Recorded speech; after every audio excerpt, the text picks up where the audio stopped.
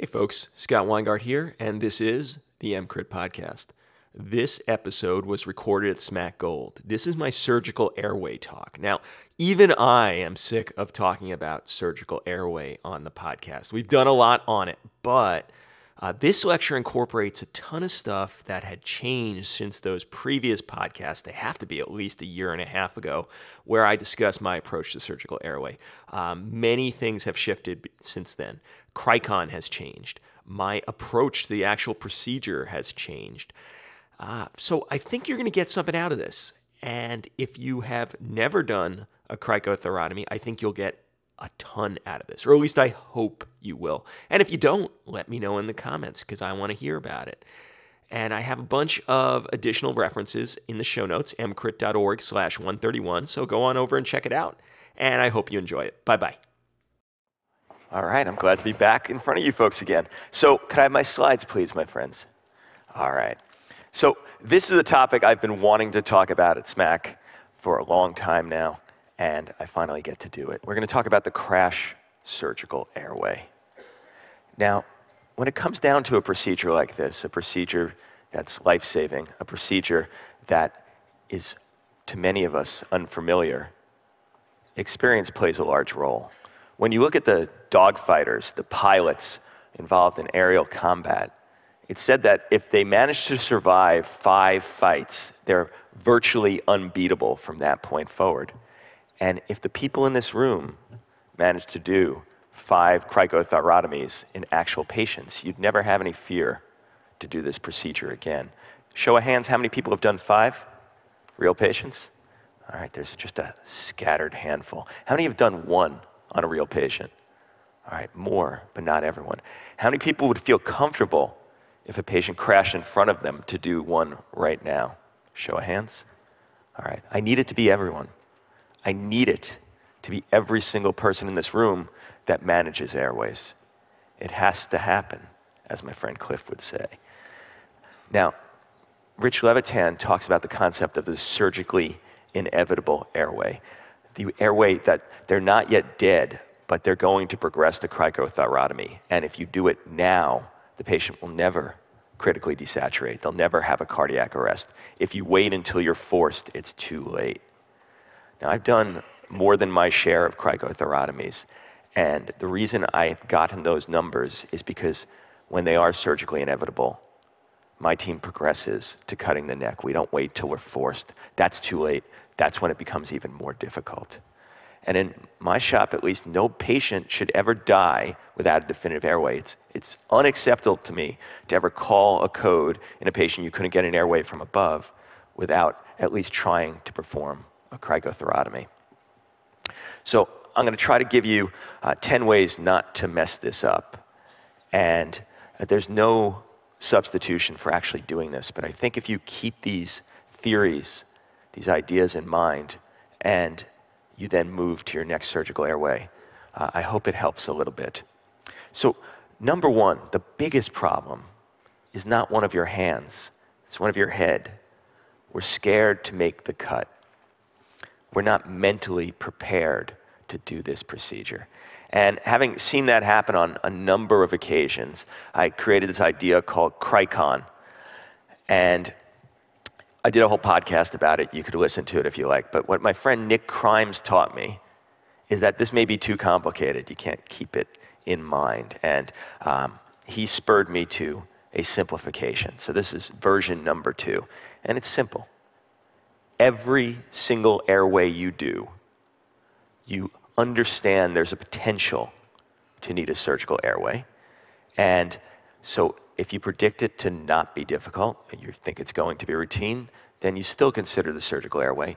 You put your hands on the patient's neck, you feel the anatomy, you get an idea of whether this should be easier or harder, and you have the ability, the equipment to do the cricothyrotomy within eyeshot. It doesn't need to be open, it just needs to be there, it needs to be checked, and I'll tell you what that equipment is in just a bit.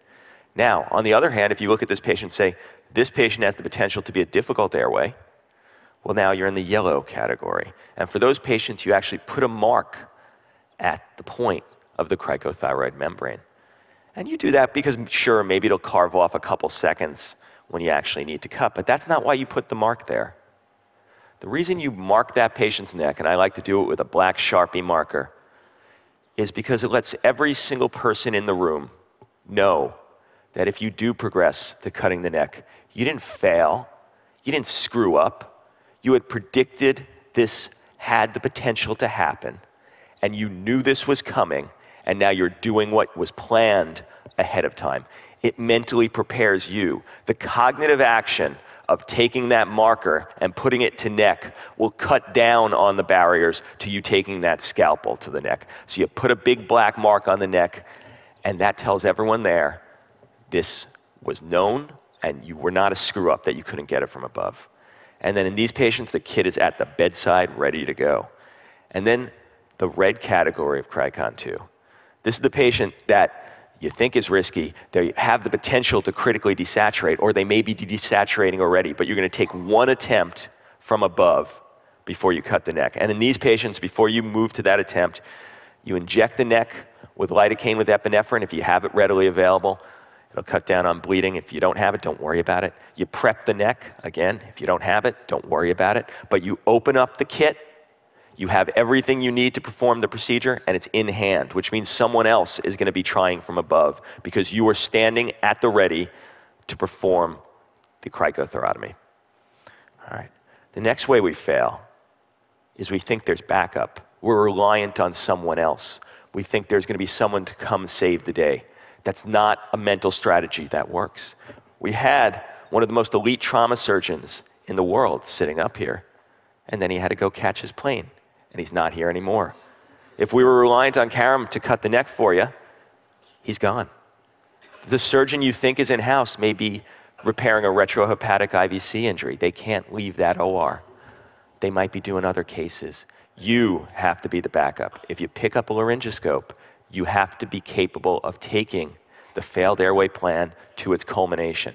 Sure, there's potential cases where you want to call in some friends, but the situation is, the more sick the patient, the less reliant you could be on backup. You have to be self-contained. This is not going to be what saves your patients. All right, number 3, we don't know the anatomy. This is what Rich has talked about throughout this entire conference. You need to know the anatomy of the airway. And study after study shows we're really bad at finding the cricothyroid membrane. These structures, they're not complicated, but you need to know them intimately. Now, there's 2 great videos that I recommend, that I have them at emcrit.org/smack. Georgie Harris did one that was recorded for this conference, and Andy Neal out of Ireland does an incredible series on the anatomy of emergency medicine, and he'll show you everything you need to know about the anatomy for cricothyrotomy. So I recommend them highly. But the way we screw up anatomically is we verge off midline. If you are cutting midline, pretty much anything that happens will be okay if you get something to the airway from a midline incision, even if you're in the wrong place. So if you stay in the midline, you'll be safe. There won't be any vascular catastrophe. And if eventually you could find the scalpel somewhere that accesses that patient's airway and stick a bougie and then a tube in, you'll be good. So stick midline, if nothing else. We err by going too high. In fact, at Janus General, just 3 days before I came here, they did a cricothyrotomy and went through the thiohyoid and weren't able to get into the airway. They were too high. If you're gonna err towards anything, err towards too low. That's where the good stuff is. If you can't find what you want, stay right by the sternal notch, go a couple centimeters up, and try cutting there. That's gonna be where the money is. We feel wrong. When I was taught to assess the neck for a surgical airway, I was taught to go from above and find the thyroid. And in a man with a prominent Adam's apple, or some of the other people around who you're not quite sure what the gender is, there's going to be a prominent Adam's apple. But in some people there won't. You won't feel anything up there. And that's how you wind up too high. So if you start low, and the first structure you feel popping out into your finger, that's the cricoid, and right above that's going to be the cricothyroid. And if you can't find anything else, just finding that sternal notch will tell you where midline is and where to cut. That's the way to do this. Don't start from above, work your way down. Start at the sternal notch, work your way up, find the cricoid and then the cricothyroid. We're scared of blood. This is a bloody procedure. This is a procedure that is not visual, it's tactile. Once you make that first cut through skin, there will be bleeding. You cannot rely on your eyes at that point. You can't waste time suctioning that blood attempting to get a view. You cannot be scared of the bleeding. As long as you don't manage to cut the carotid, any bleeding there is totally controllable.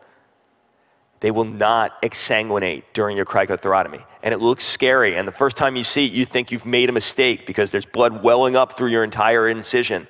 You didn't make a mistake. It's supposed to bleed. Expect it. Don't let it stop you. Keep going. The way to solve that bleeding is to finish the procedure. Put the tube in, and then any bleeding you could cause is totally responsive to direct pressure, and it'll be able to be fixed. And the patient will not exsanguinate. Do not stop for the bleeding. The mistake people make is they try to fix the blood. They grab 4x4s and shove it in there, and they ask their friends to try to hold pressure at the same time they're trying to cut. Don't do it. Use your finger. You'll feel where you need to make your cut, and then just do it and put the tube in. There is nothing vascular that is dangerous in the midline. I had to do a cricothyrotomy on a patient on clopidogrel. It's not fun, and it bled like stink. But in the grand scheme of things, they lost a minimal amount of blood, even though it looks petrifying. The patient could not exsanguinate through this incision. All right, the other way, the next way we mess up, we injure ourselves or our team, and this is not the way to do it, is to save the patient and then have our team members exposed to harm. Every single time I've performed this procedure, I've been splashed in the face by blood when I make that incision through the membrane. There's a burst of air every time. There's some pent-up pressure that's going on in there. And every time you make that cut, there's a very satisfying spray of blood in your face. And that's when you know, got it. But if you are not wearing a mask with a visor, then that's going to be in your eyes. If your team is not wearing a mask with a visor, it's going to be in theirs. So I don't care if the patient's dying. Take the time to put something to protect your eyes. And then your hands are going to be shaking. My hands are shaking, and you're going to be wielding sharp objects. So when you put that scalpel down, make sure you know where you do it, and make sure it's safe for everyone involved. All right. Number 6, we regress to a misperception of safety and familiarity. Resuscitationists, intensivists, ED docs, we're comfortable with needles and wires. So much of what we do is predicated on that. We like the Seldinger technique. We take a sense of safety from it.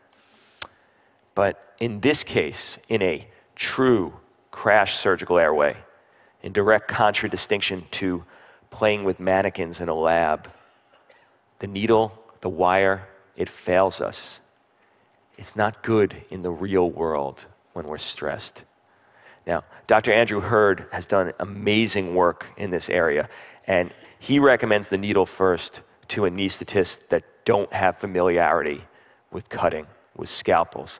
And if you're really in that situation, if you can't put in a chest tube, okay, maybe you could try the needle approaches. I'm not going to speak to that. I think most of the people in this room, we're resuscitationists, we know how to cut.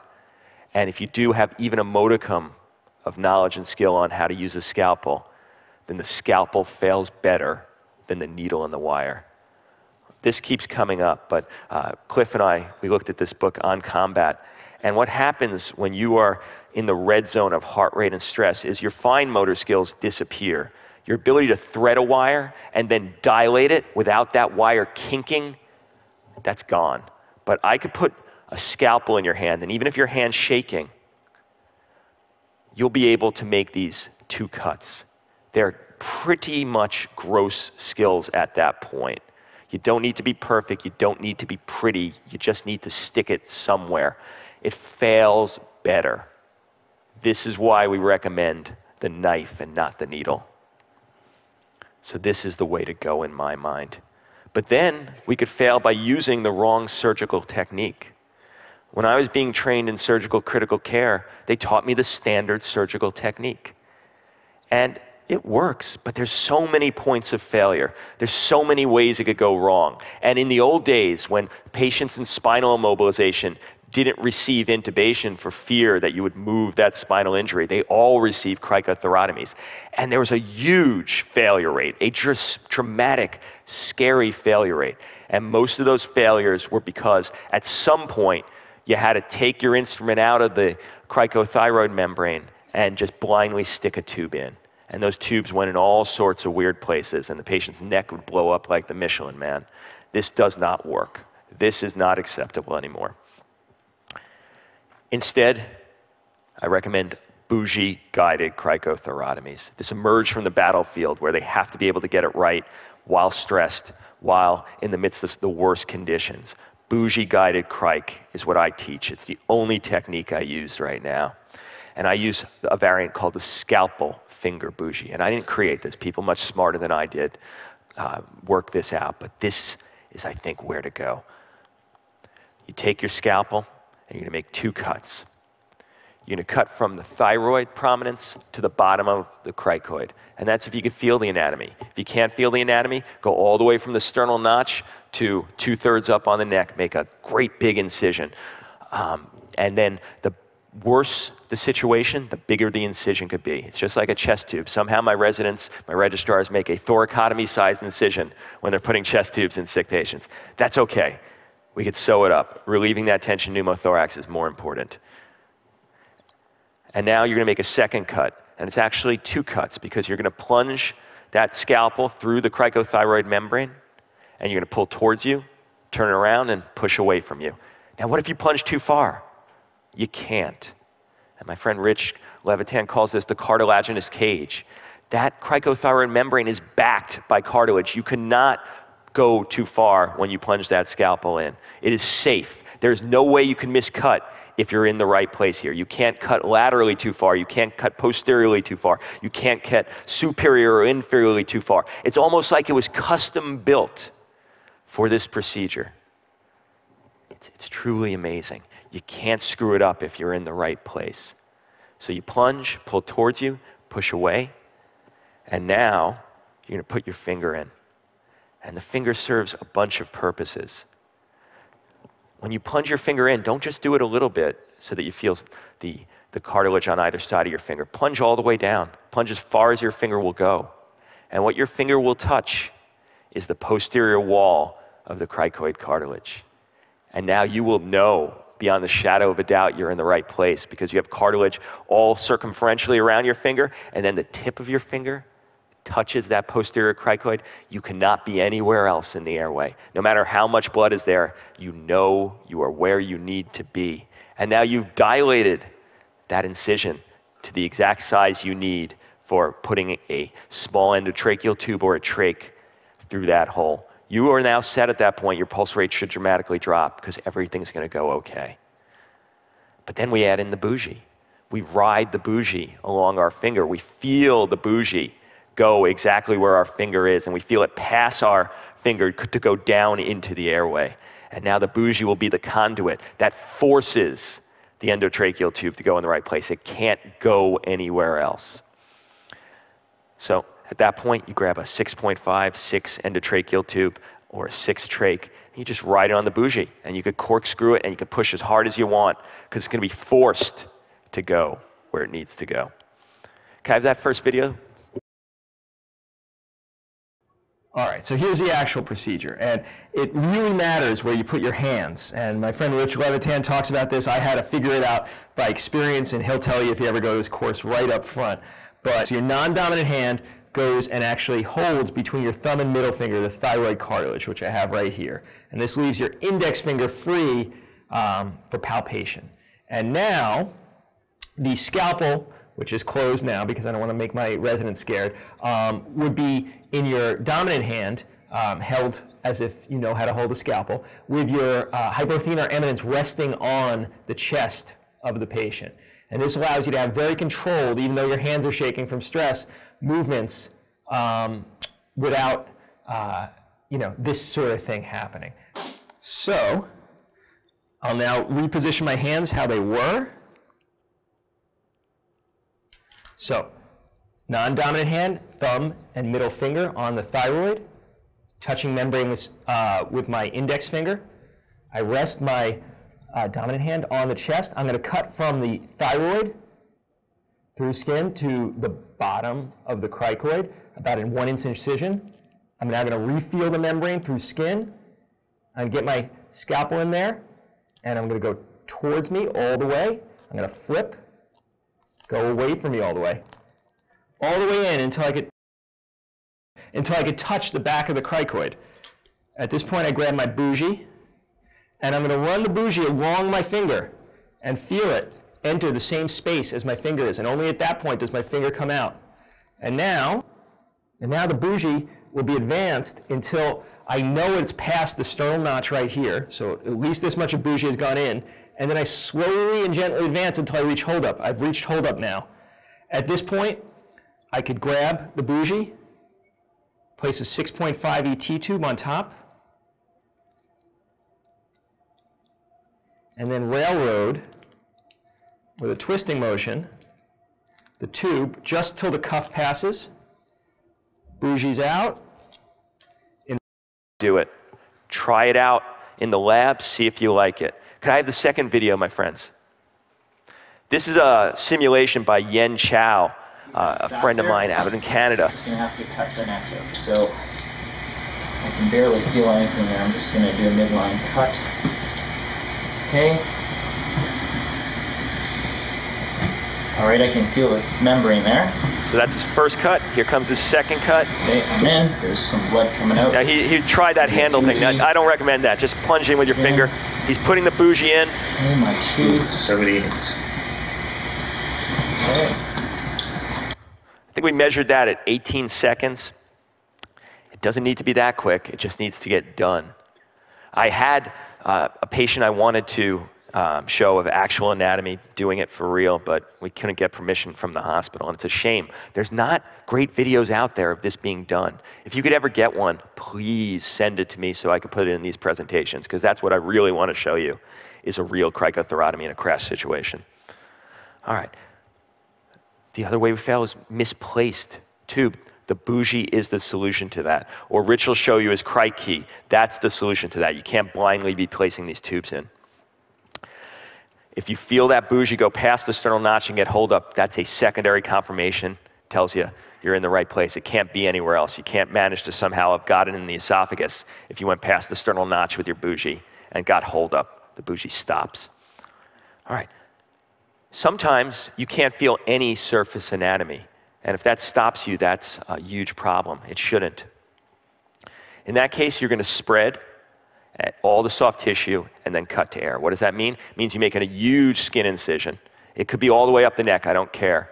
And then you get 2 fingers in on either side, or you have a partner doing, you just keep spreading the crap, the tissue, out of your way, and you keep sticking your finger in until you feel cartilage, trachea, anatomy, and then you'll continue the procedure. So may I have that final video, please?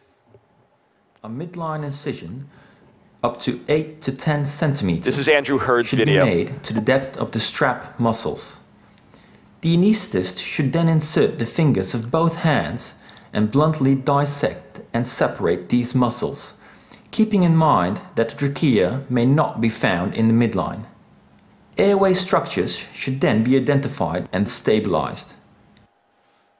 Just spread, spread, spread, spread, spread. Just keep spreading, and stick your finger in. Eventually, you will find cricoid, thyroid, trachea. You'll find things that feel cartilaginous. There's nothing else in the neck that's cartilaginous. There's nothing else in the neck that has rings. Just you cannot destroy things with your fingers.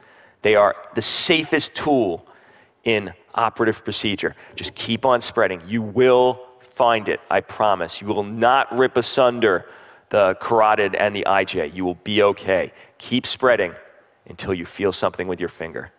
All right. The 9th way we fail is we fail to train. You have to train on this. But you could do 100 of these in training with very little equipment. This is what we used in our SMAC Airway workshop. And if you just go to emcrit.org/SMAC, I have the instructions for making these. But it's just some vent tubing and 2 pieces of tape with some tape covering, 2 rolls of tape with some tape covering them. This is not perfect. We're going to get better. Rich Levitan's building anatomically correct versions of this, but it gives you the skills, it gives you the mindset. And then if you take this and put it into the mental simulator that Cliff talks about, this will get you very close to where you need to be. The last way we screw this up is we fail to consider the awake cricothyrotomy. In a patient who's maintaining their airway, but is surgically inevitable, putting them to sleep can be death. And instead, we should put them in their position of comfort. We should dissociate them, and we should perform the cricothyrotomy while they're still awake and breathing. If you have a shotgun to the face and the patient has to sit up 30 degrees to maintain a saturation of 100%, but they keep spitting up blood, RSIing this patient may be incredibly dangerous. Paralyzing this patient may be incredibly dangerous. But allowing them to continue to breathe while you perform an awake cricothyrotomy could be life-saving and actually a lot less stress than anything else you could do because you have all the time in the world. So the awake cric, I dissociate with ketamine. They'll continue to breathe, but they will not feel pain. It's a marked analgesic, small aliquots, 10 milligrams or so at a time. And then if you have the time, put some local in there. Lidocaine with epinephrine in just a minute or two. You're going to be able to make that first incision with no pain. Feel the cricothyroid. I actually, if you have a second, will inject through the cricothyroid. They'll cough up more of that lidocaine. And then make your cut and put your bougie in. Even if they start moving around, once that bougie is in, you're going to be able to complete this procedure, even if they start coughing. And now, if you can't get it, if you can't find it, you haven't lost anything. They're still breathing. And now you have to move to another plan. All right, so all the stuff that goes along with this is at EMCrit.org/smack. Let's review what we talked about. How do we screw up the cricothyrotomy? We're not mentally prepared. We haven't put on that armor that Rich talks about. We think there's going to be backup. There won't be. When you need it most, you're going to be the only person you can rely on. We don't understand and learn the anatomy. We're scared of blood. Don't be. You cannot cause the patient to exsanguinate through this incision. We don't protect and keep safe our team. We fall back on comfort. We go for those needles and wires because we think they're going to help us. They're going to fail in real life. We choose the wrong way to cut. We don't choose the safest way out there. We don't cut to air when we can't feel surface anatomy. You have to cut, spread, spread, spread. You'll feel it, and then make your next cut, and you'll have that reassuring burst of air into your face, covering you in blood. We don't train enough, and we're failing on this. We need better trainers, but even now, with what's out there, you could do a good job mentally preparing yourself for this. And then we don't understand that sometimes sleep equals death. We don't consider the awake cricothyrotomy. So, surgical airway, don't screw it up. If you manage airways, you must be adept at cricothyrotomy. You must be able to continue the failed airway paradigm to its very end. You can cut to cure. And with that, I thank you for your attention.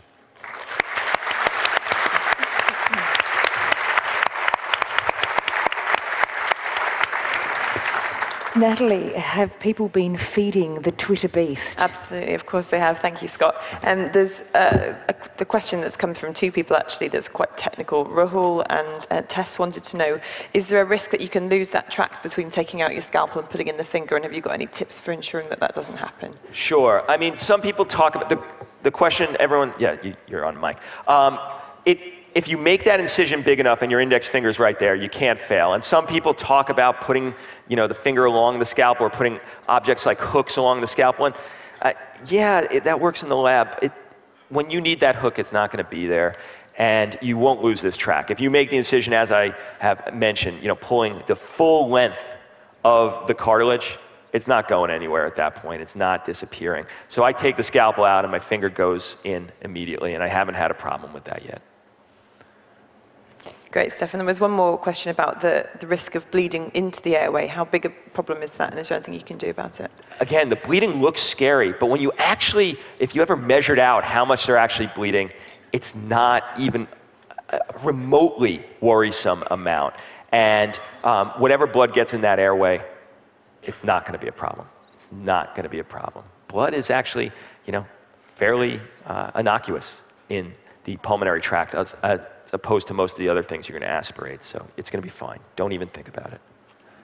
Great, thank you. Thanks again, folks.